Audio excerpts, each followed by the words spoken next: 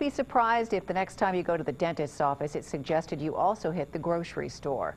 Medical reporter Liz Bonis has the best diet to make over your smile in today's Medical Edge.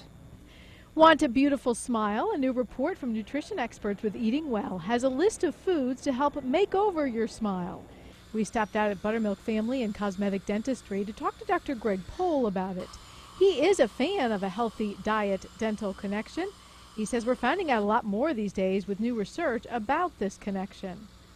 Well, the biggest thing we're finding out is the bacteria in the mouth is related to, everything that goes on in your body. Heart disease, healthy babies, even diabetes may be influenced by bad bacteria in the mouth, which is why this Smile Makeover food list might matter most over a lifetime.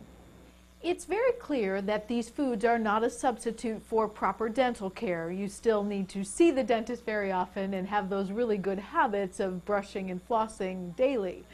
But they may make a difference in two things, according to this report. Perhaps beating bacteria in the mouth and giving the body what it needs to fight off gum disease. So, topping the list, an apple a day. It really does work like a toothbrush to help fight cavities. Second, you got milk. It's loaded with vitamin D. Third, eat nuts and other foods you can crunch, such as carrots and celery.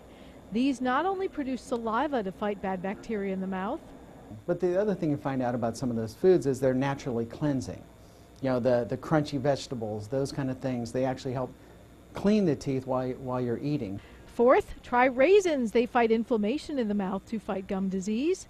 And fifth, green tea is recommended for its disease-fighting antioxidants.